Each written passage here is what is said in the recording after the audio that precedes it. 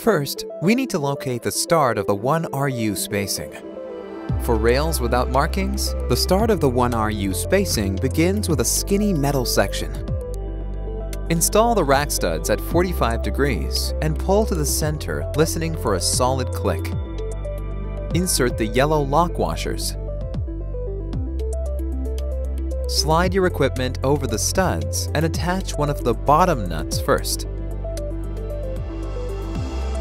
As soon as you've tightened one nut, you can let go of your gear and secure the rest of the nuts.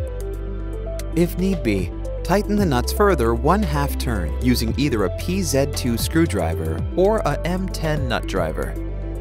Job done. Say goodbye to cage nuts and say hello to Rackstuds Series II.